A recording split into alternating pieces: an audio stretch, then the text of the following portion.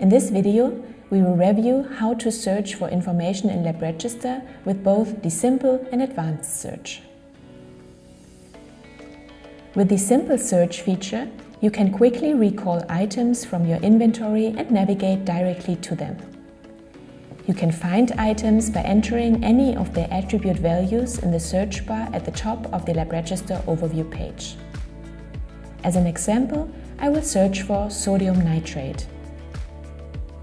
In case you know that sodium nitrate is located in the category Chemicals, you would select the category first and then enter the item name into the search field. With the simple search, you can also search for other attribute values than the item name to find an item. I could, for example, search for the molecular weight of sodium nitrate instead.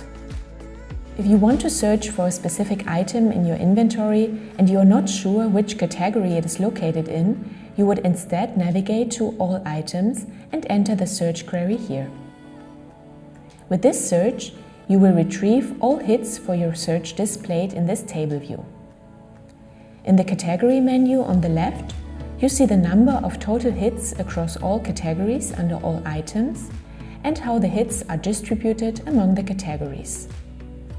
Now, the user can filter by category by selecting one and receiving a filtered view of the respective hits.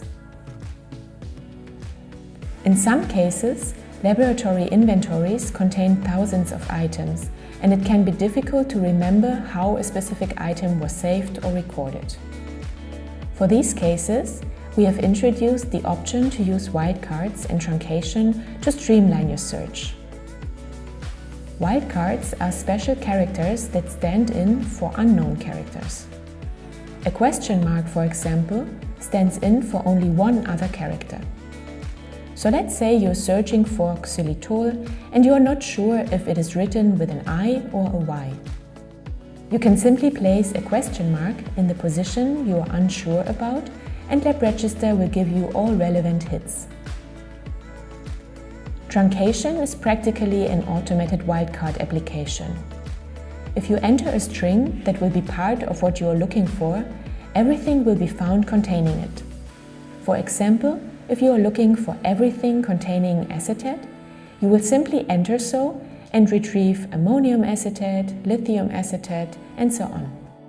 The advanced search feature can be accessed on the top right-hand corner of the Labregister overview page. With this complex search function, you can use criteria and combinations of filters and operators to thoroughly refine your inventory search. The following criteria are available: item ID, item name, category name, attribute in category, file name, parent name and ID, and child name and ID. Then, depending on the criteria you selected, you can select a further condition from the second drop-down window. The final selection can then be filled out in accordance with your previous selections.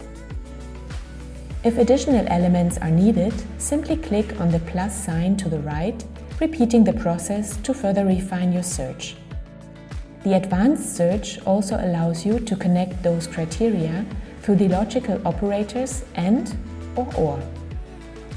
Additional elements can be removed anytime by clicking on the trash icon at the end of the row. Let's have a look at an example advanced search query together. In my inventory, I have a category containing patient samples.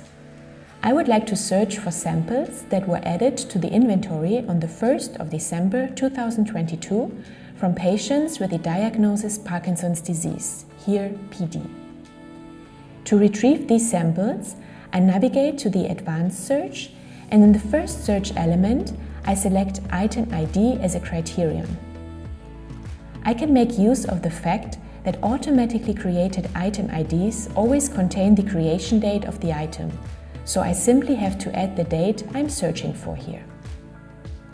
To refine my search for patient samples with the diagnosis PD, I then have to add a second element to my search and select attribute in category as my criterion. The attribute in category is a special criterion, as selecting this option allows you to enter the attribute name of the attribute you're searching for. In this case, my attribute is called diagnosis, so I start typing and it already appears together with the category it is located in.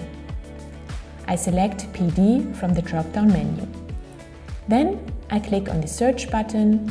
Here I also have the option to clear the whole selection.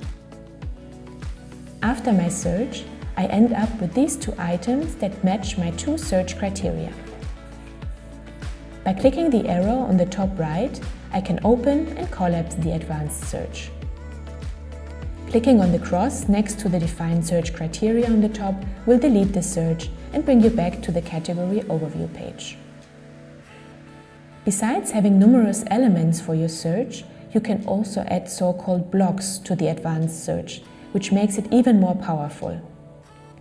Blocks enable you to set brackets around search queries. Let's have a look at an example. Let's assume that from your secondary antibody category, you would like to find a selection of all antibodies that have the conjugate biotin and the status available or ordered. First, you add elements to search for biotin-related antibodies that are available.